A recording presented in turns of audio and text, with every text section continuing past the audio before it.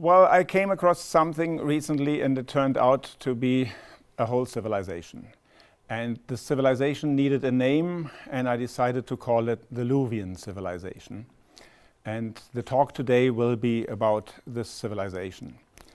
It existed and thrived in Western Asia Minor, that is the western side of modern Turkey. And it had major impact on the earliest civilizations on European soil.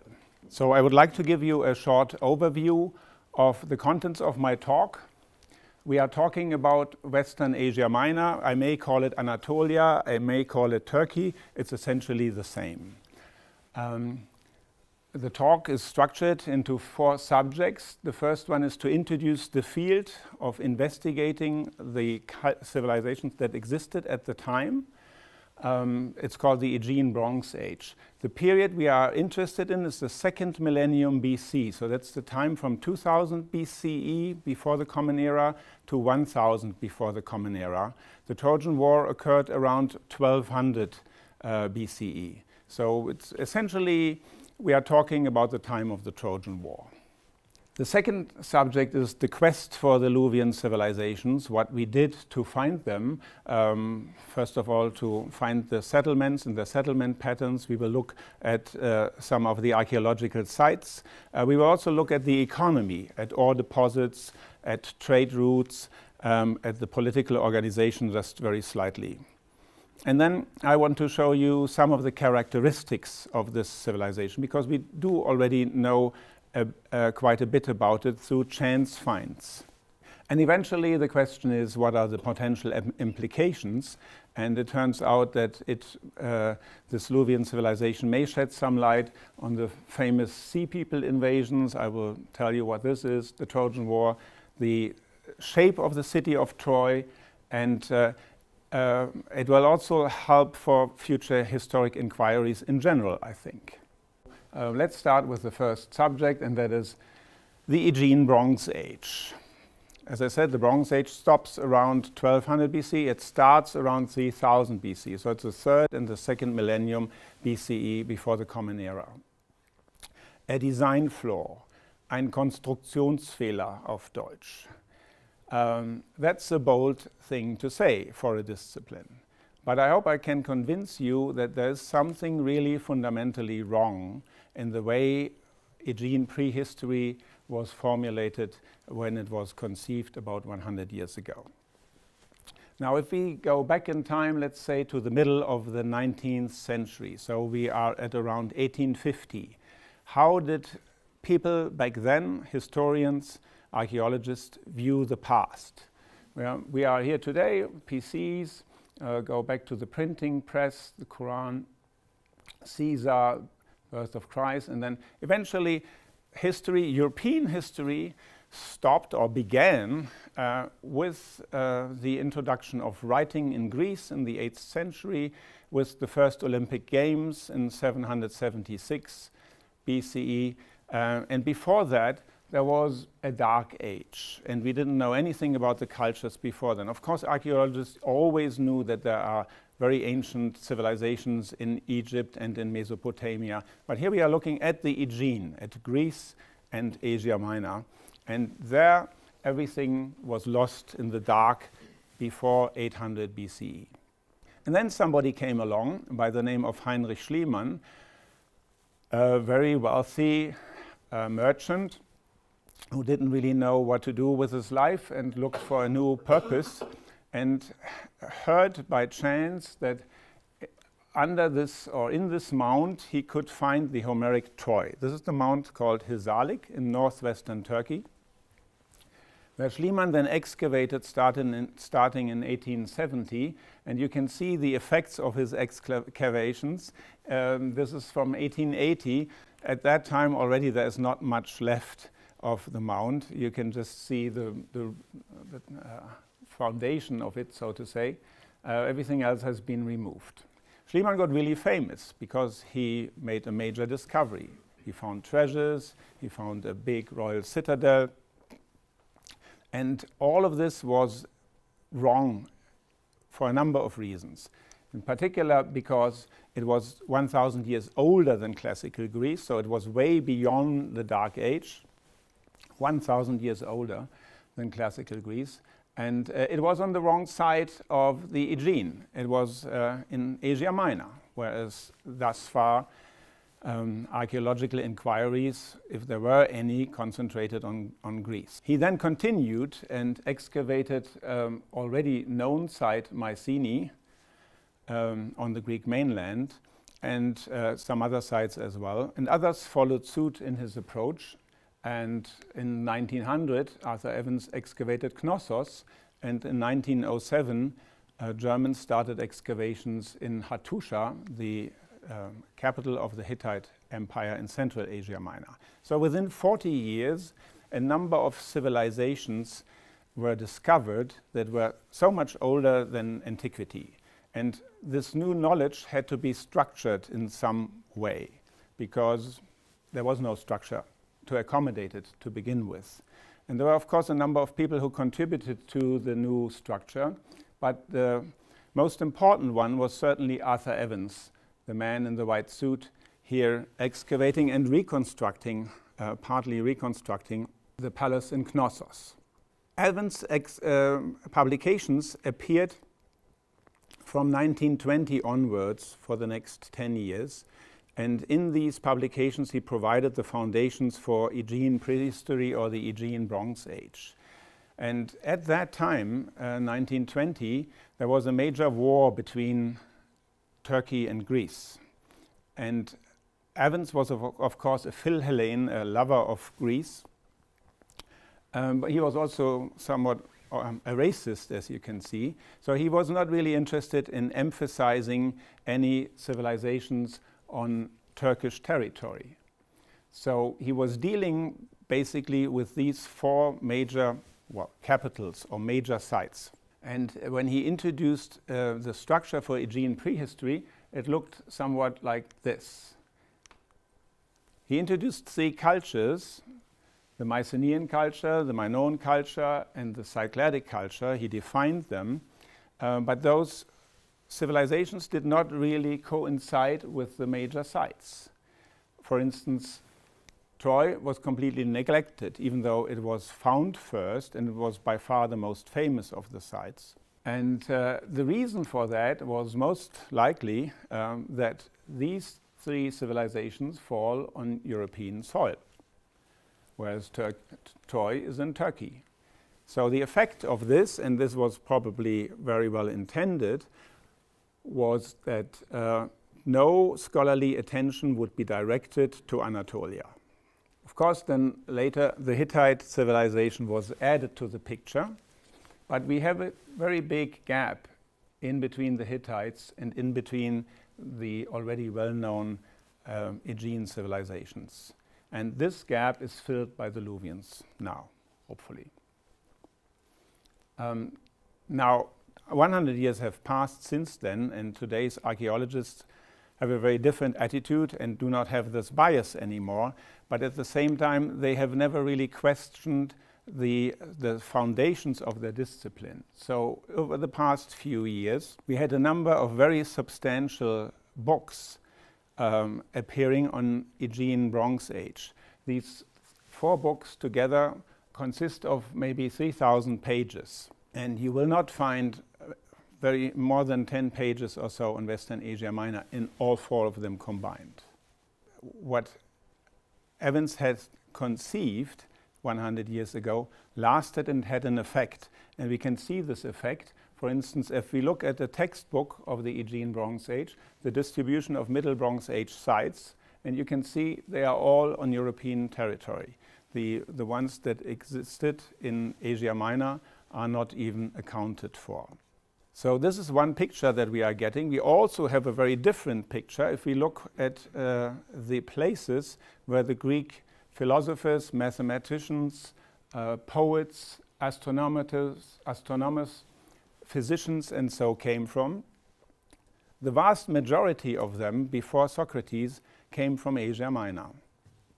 And there must be a reason for that. And I think that there was a substrate of a civilization that these people benefited from.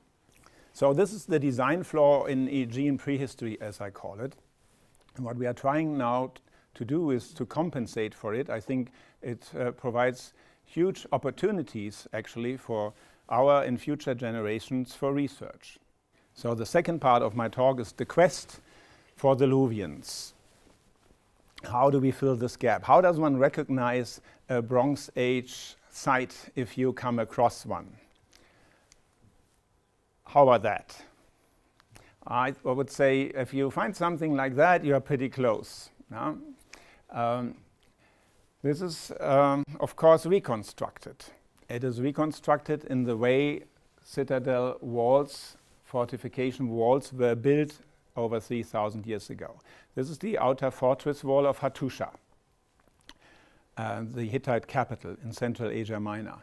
It was reconstructed using the same building technique that was used by the Hittites. So you have foundation of natural rocks, and then you have mud brick on top of that. What would that look like 3,000 years later? How much of it would be preserved?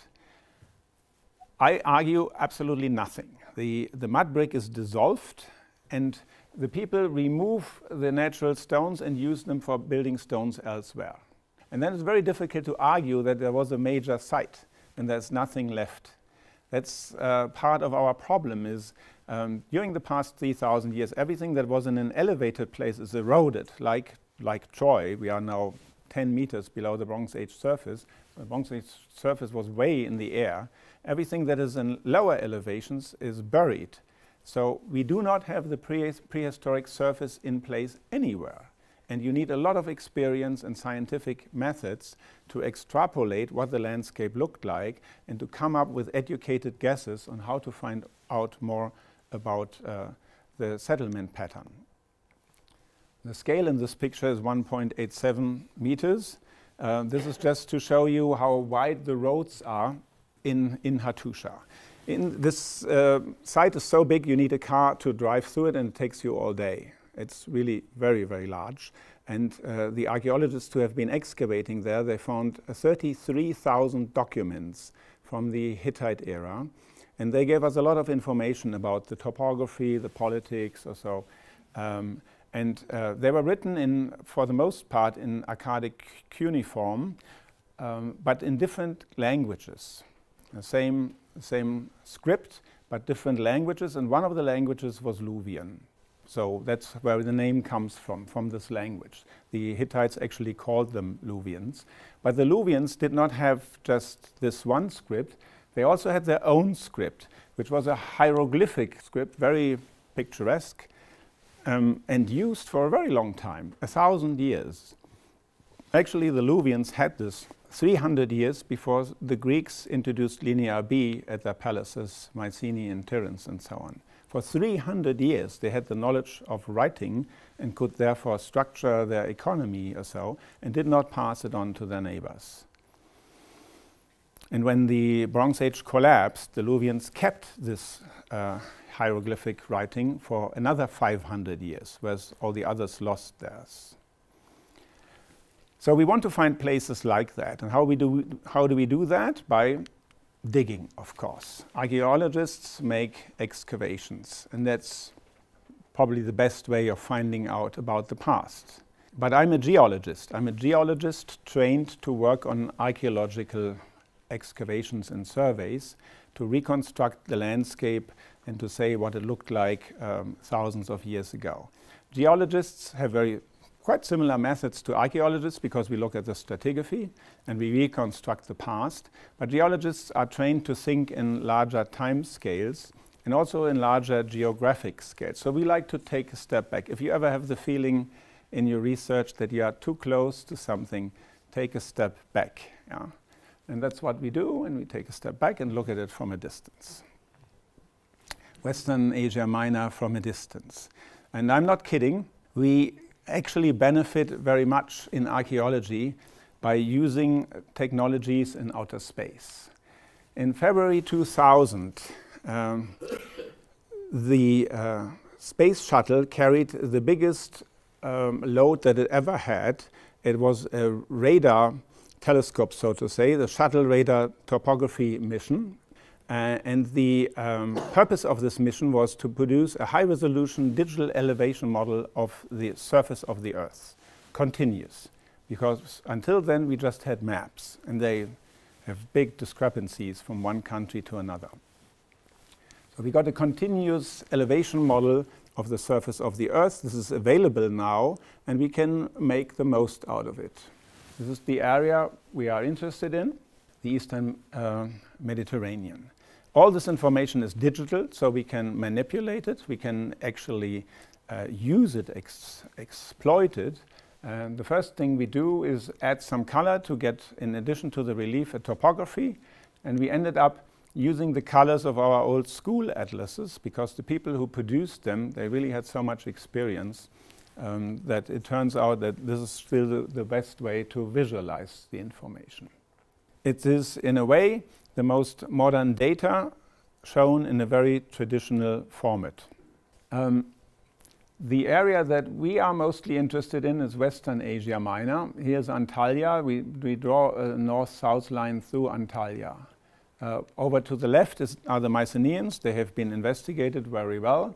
Over to the right are the Hittites. They also have been studied very well. So we are interested in this area. That's why I would like to concentrate on that. We have taken down the relief a bit, and we have also reduced the topography a bit, because I'm adding now different layers of information onto the topography. There are a number of archaeological sites in this area. If you have ever visited them, visited this area, you are very likely to have visited the sites as well. For instance, Ephesus, Miletus, Pergamon, and so on. So there's a lot of archaeological research going on, but almost all of it is concentrating on the time after 800 BCE. So that is the historic periods when this area has been colonized by Greeks. And what we are interested in is 1,000 years older than that, so to say. And also, but even from those periods, from the Bronze Age, there are 2,000 known sites in this area. And all we did is we looked at them individually. It took 2 years to determine which ones were inhabited during the late Bronze Age. And we found 340. So in one snap, we essentially have what we now call the Luwian civilization. What used to be a white spot on the map is now covered with 340 dots. In addition, we have recorded all the ore deposits in this area that were interesting during the Bronze Age: gold, silver, copper, lead. And it turns out that the area has been is very rich in mineral deposits. And this may also be the reason why very rich kings lived there. For instance, Midas, in whose hands everything turned into gold, he lived up in Gordion. Croesus, the richest man on earth, he lived in Sardes. Yeah. So even the Greeks knew about the legendary wealth of the kings who ruled in this area. We've also traced the trade routes, and the settlement pattern that seemed to be uneven to begin with makes more sense when we add all this information. We have taken out the topography and introduced the alluvial plains, and it turns out that the sites are associated with the alluvial plains of the rivers. The people go to places where they have plenty of water, where they have arable land, where they are close to trade routes, and where they have some mineral resources in the back country. If you would exploit North America before it was settled, this is exactly what we would do. We go to the places that are most convenient and economically most promising. This is what the people did. Areas in between that had nothing really to offer were completely left untouched. They were used maybe for taking timber out or so, and it was probably also inhabited by dangerous animals. The Hittites, in their many thousand documents, mention the names of their neighbors. They mention 2,000 town names and a few dozen names of states. And there's a lot of discussion going on amongst archaeologists where to place those names. but it's less controversial now than it used to be, and people are basically zeroing in on these locations. So now we have a politically and economic map of Western Asia Minor, an area that used to be a white spot on the map. Actually, Sonderforschungsbereich is a term that everybody in this room knows. It's a focal point of research in Germany, the biggest. Actually, there was a Sonderforschungsbereich for 25 years, Tübinger Atlas des Vorderen Orients, to establish a number of maps of settlement distribution and geographic properties. And they certainly had on their to-do list to produce one for the second millennium BC, and it was never produced. This is actually today the first time that we can show this. Now, what do those archaeological sites look like today? This is one of them. This is Şarhöyük. It's 450 meters by 450 meters. The whole pile consists of human debris. The people produced houses out of mud bricks, and they lasted for 1 or 2 generations, and then they collapsed. And when they collapsed, the people just leveled the ground and built the next mud brick house on top of it. And this is why they accumulated layer on layer. This is 15 meters tall. So they're very well confined, very large. They are not always that large. This one is Beykhoy. As you can see, also very well confined. I like this in particular because the farmers found tablets with writing in their fields here. So if one would excavate this site, it would be very promising to find more documents and therefore find out more about the people who lived there. This may have well been the seat of a king at the end of the Bronze Age and even in the early Iron Age, an important site. Because the sites are so well confined, you can actually see them from the air. Yeah? We call them tells in English, höyük or höyük in Turkish, and magula in Greece. So these are the piles up from in aerial photographs, vertical aerial photographs. This one is sitting right on a lake shore. Şarhöyük here, you can see they're always associated with rivers and arable land.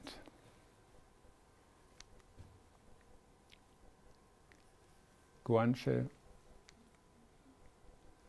Tolchak.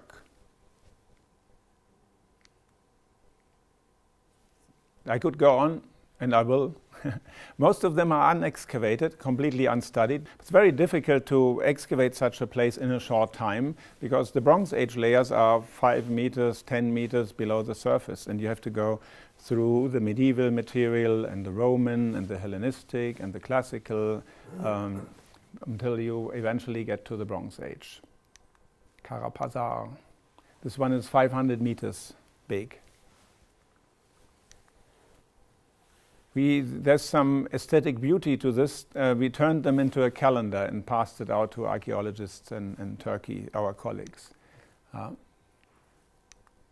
Many, many places to be excavated. Colossi. This is one I like also very much. Has the shape of a bean. It's 300 by 400 meters large, and the peculiar thing about this one is, the remarkable thing is, it was populated until 1200 BC and then not anymore. So if we would excavate there, we would have the Bronze Age, late Bronze Age material right at the surface. The other thing that is really remarkable about the sites in Western Asia Minor is that they are extremely rich in artifacts. This is a freshly plowed field in Chandale, and you can see that the soil essentially consists of ceramics. And the stones that are in between were most certainly used as building stone, the filling between the outer and the inner wall. Now, not all of this is Bronze Age, of course, because this place has been inhabited for 4,000 years. So it goes through all the periods. And if we look at these all together, we now have a settlement pattern for Western Asia Minor, where there was essentially nothing before, at least certainly nothing systematic. And if we expand our view again to look at the whole Eastern Mediterranean, these are the sites that we have recorded recently, the Luwian sites, so to say. These are the Mycenaean sites that have been well known. They are much denser, not just because the Mycenaeans have been investigated for 130 years or so, but also because we haven't really filtered those sites yet. There are some that are not equivalent to the Luwian sites. The Luwian sites, we only took major settlement sites, and these might be individual graves or so. The Minoan sites on Crete, sites on Cyprus. There are no sites over here. Well, there are sites over there, about 60 Hittite sites, but this is still work in progress. This is what we are working on right now.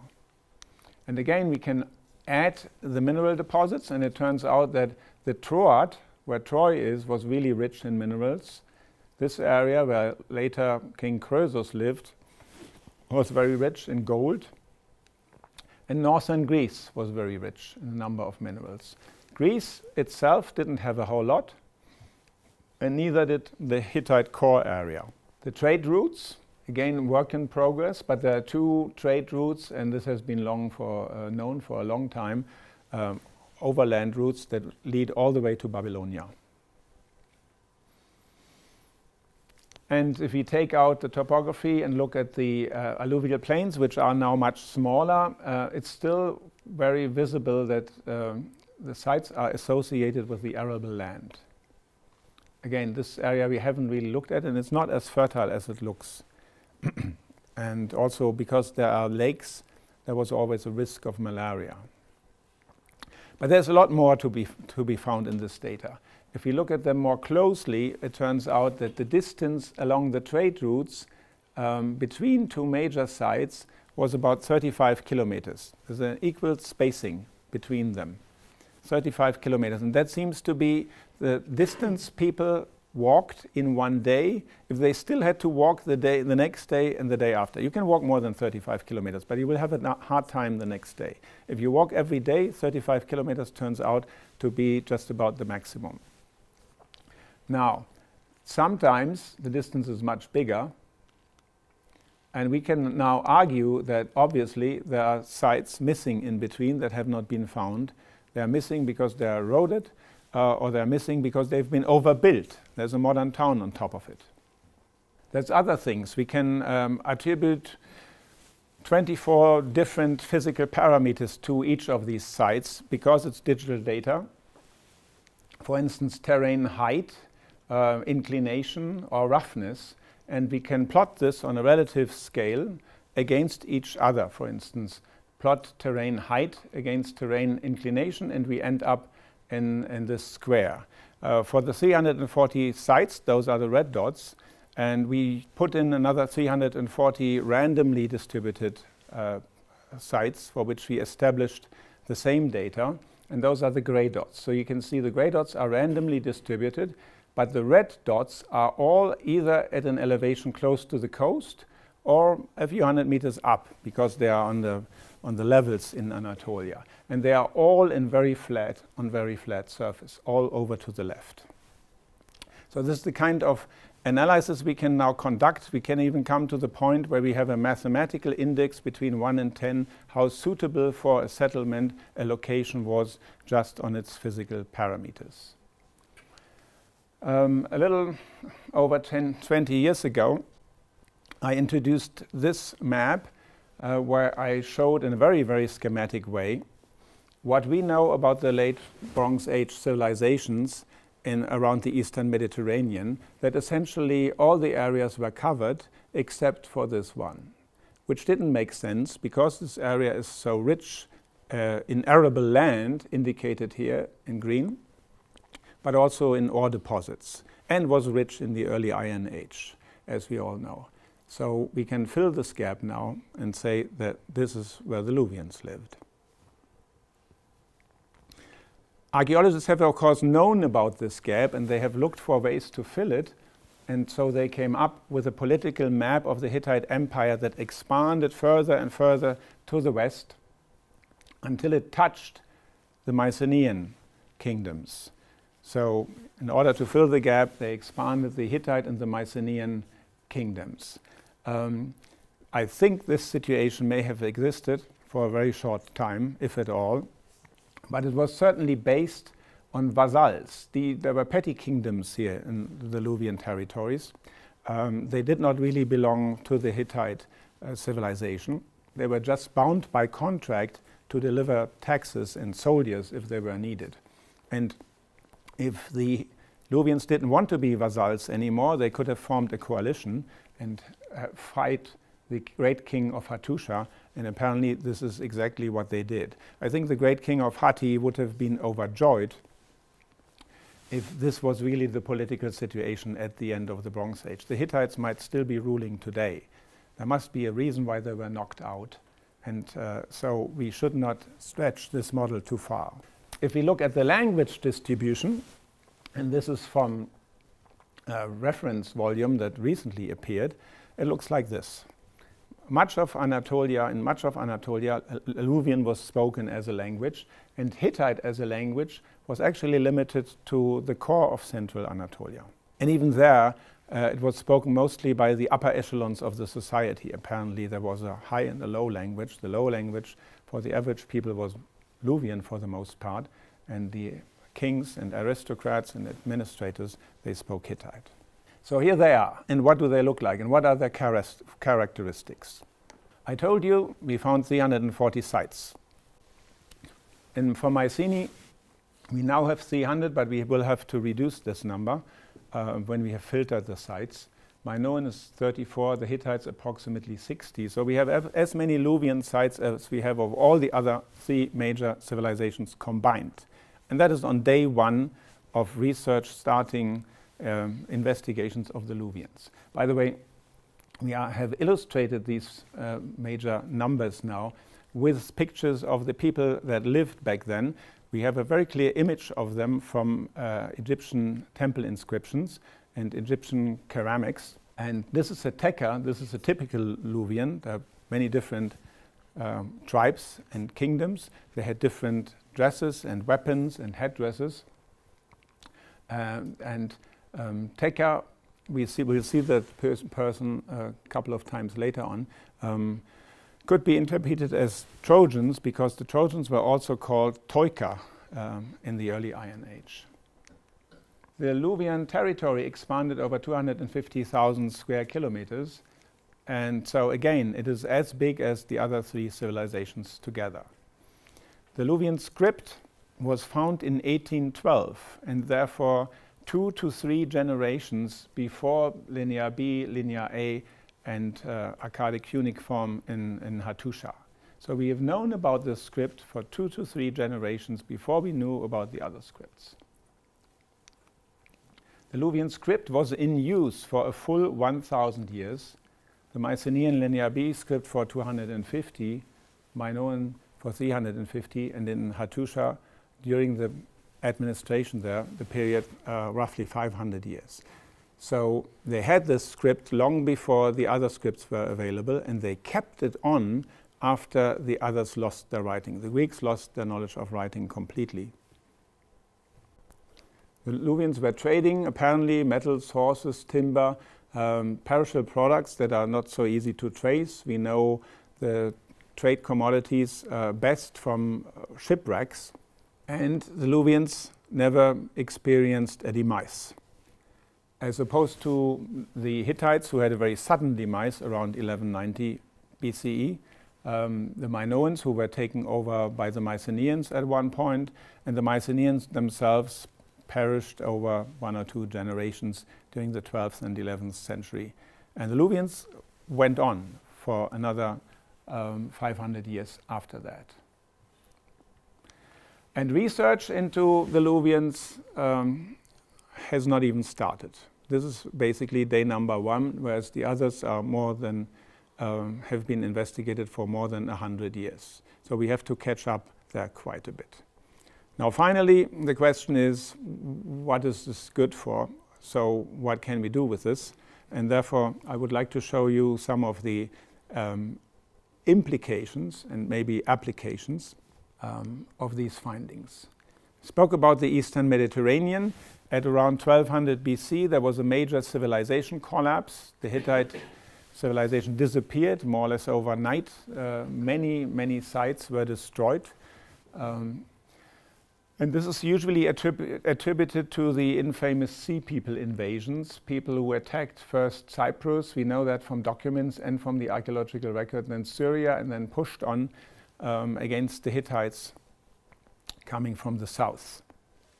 And there are Egyptian temple inscriptions that show what was going on. You see here the Sea People with the feather crown headdress. Oh, you see here the guy with the two horned helms, Scherden. And you see the Egyptians, of course, successfully fighting those attacks. The conflict that occurred at the time has all the attributes of commercial war, an economic war like we would have it today. And since people didn't have money back in those days, essentially the access to ore deposits was what they were interested in. And if you look at the access to ore deposits, it's basically over here. It's not with the Mycenaean Greeks, and it's not with the Hittites. The Hittites had copper ores over in the east, but they were taken away from Assyrians, and so the Hittite king had to compensate for that, and he attacked Cyprus. Cyprus, the name already implies it is very rich in copper, but that may have been one step too many, because Cyprus is really important also as a stepping stone for the marine trade. And apparently at that point, the Luwian petty kingdoms who existed over here decided to form a coalition and reconquer Cyprus. And for that they needed ships, so they not only formed a coalition, they also built a fleet and went on from their territories over here and went to Cyprus, and from there on to Syria and to attack the Hittite king. And they were supported by attacks from the north, who went to the Hittite capital. When they arrived there, it was already empty. The people who lived there had escaped because they knew the danger that was coming. And apparently within a very short period of time, the Hittite ruling class, the army, the king, was wiped out, and with it the whole Hittite civilization. And it was forgotten for over 3,000 years, until in 1907 excavations started again. So by knowing about this area, by knowing about the Luwians, we are able for the first time to present a plausible solution to the Sea People invasions. Something that those 4 books I showed you with the 3,000 pages were not able to do. The next item that we could explain when we take the Luwians into account is the Trojan War. You see a Greek warrior here chasing a feather crown warrior. If we look even at Homer in his description of the Trojan War, it's not just happening at Troy. First of all, the kingdom of Troy itself being here, was quite large when it was really blossoming. And secondly, the Greeks did not just attack Troy. All these red cities were wiped out just by Achilles. Yeah? So it was a major military operation. And just the final battle of it happened at Troy. If we take the Luwians into account, it turns out, and we know this from Homer, he describes not just the Greek forces one by one, he also provides a catalogue of the Trojan contingents, and the Trojans and their allies. And it's really the same of what we know about the neighbors of the Hittites to the west, and what we now know about the Sea People. So it's always the same thing. It's just that part has not been included in our knowledge. Actually, there are hundreds of books on the catalogue of ships of the Greek forces in the Trojan War.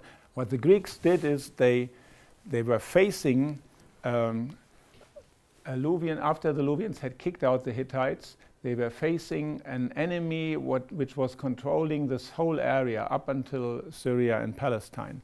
And even though they may not have been attacked by themselves, they decided that this power would be overwhelming in the long run, and therefore they copied their approach. They formed a coalition amongst many petty kingdoms, and they built a fleet. It took them a few years, and then they attacked the Luwians, not just Troy, but their port cities and destroyed them one by one. So that's the second implication. We have a plausible explanation for the Trojan War. The third explanation regards the city of Troy itself, and I've been talking about this here before. The city of Troy is located at the entrance to the Dardanelles, essentially the passageway to the Black Sea. But because of the strong current that is flowing out of the Sea of Marmara in the Dardanelles, the ships could not easily sail in there. They had to make a 50-kilometer detour around this island and turn in there. And I reconstructed hypothetical water engineering system where it would have been possible to avoid this detour by carrying the ships over land a few hundred meters at Troy and then dragging them into a freshwater port, and from there they can pick up a countercurrent that takes them like an escalator up the Dardanelles. And this dry slipway, of course, I would never hypothetically reconstruct if there are not traces, very major traces of it in the landscape. This is the coast towards the Aegean.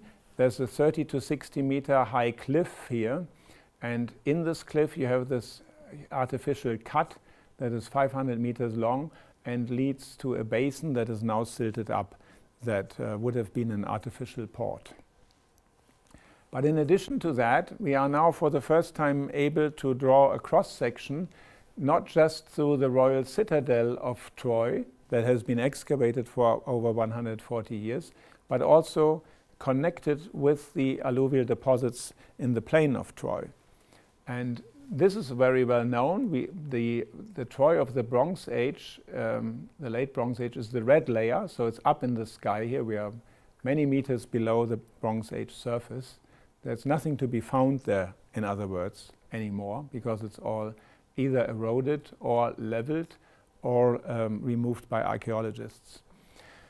But the actual city of Troy was not on the knoll. This was just the royal citadel. The actual city was in the floodplain, and it has been found there in drill cores 5 to 6 meters below the present surface. It's buried underground, and we can say to 10 meters where to dig to find ancient Troy in 5.1 meter depth. And based on such information, we can reconstruct what Troy looks like. But it's not just this information, what it looked like. There are also other accounts that helped us in this pursuit. So you have the Dardanelles here, the water flowing out of it, and the Aegean coast here.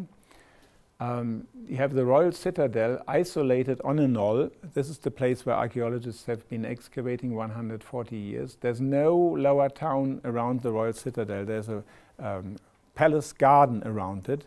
Nothing to be found within 500 meters around the citadel. The actual city is limited to the area of the floodplain, had its own fortification walls, and it was destroyed by the Greeks, but its ruins are buried by the flash floods of the river. You can see here that the city is topographically below the rivers. It's like New Orleans. If something happens, a war or so, people are not controlling the hydrology anymore, the whole city will be flooded by the rivers and by the sediments and buried. This is exactly what happened, and we have about a dozen accounts describing it. One of the best accounts is Guido de Columnus from 1287, a book in Latin that describes the Trojan War, and in particular the city of Troy in all its details. I found this by accident about a year ago. This is a German translation from 1450. This book has been translated 9 times into German. The last time was in 1599. It was the most successful book, apart from the Bible, in the history of European civilization, and now not even medievalists know it anymore, because it has been forgotten over the past few hundred years, because everybody is paying attention to Homer only. This is, by the way, is the first page of a manuscript from 1450, which was illustrated with 300 pictures, and it shows the author. Guido de Columnus gives us a description of Troy like that. He mentions the cut through the coastal ridge, and he also says that one of the most impressive characteristics is that there were canals that were built over, so there were subterraneous canals, but nevertheless navigable. So they could ships could go underground from the ports to the royal palace. So this is the third implication, reconstructing the city of Troy to stimulate research in the floodplain, essentially. And the fourth and final, and these are the last two slides I have, is historic inquiries in general. This is a time arrow. It starts 1182 BCE with the Trojan War and continues to the beginning of the Common Era. And the next picture will show the upper half of it. And it shows the people who argued in a pro-Trojan way on the right side in red, and those who argued on a pro-Greek way on the left side in blue. And you see here, it started out, there was a lot of enthusiasm for Troy. The Romans derived themselves from Trojan ancestors. And not just the Romans, then the Franks, the Germans, also essentially in medieval times, and we are now in the medieval 500, 1000, 2015 here. In medieval times, the topic of Troy was really extremely popular. Essentially, at one point, all the European people derived themselves from Troy, even the Polish and Iceland and so on. It was extremely popular during the medieval time. And Guido de Columnus, 1287, as I said, was the best-selling book in the history of Europe. It really took off. The first printed book in English was the story of Troy, John Lydgate. The Troy book is a translation of Guido de Columnus. But this whole enthusiasm changed in 1453 when the Ottomans conquered Constantinople. There were a lot of scholars who lived in Constantinople, and they escaped from the city and went to Italy, and of course had an anti-Ottoman approach. And it had changed completely when Vienna was besieged in 1683. After that, scholars sat down and said, we need a completely new view of the past. We need a role model for modern Europe. And they found this role model in Greek antiquity. And since then, we have had, well, it's called here Philhellenic, or let's say a pro-Greek approach to the past. But this is only at most half of the picture. If we really want to understand what was going on, we have to take these things into account as well. And so now we have a reason to go back to these sources, look at each of these centuries one by one, and think whether we have to recapitulate or reconsider our historic research in those areas. So with this, I would like to thank the growing team at Luwian Studies in Zurich. Luwian Studies is a foundation founded last year, as Joachim said. If you are interested in our research, I'll invite you to visit our website and have a look at it. Thank you very much for bearing with me tonight, and good night.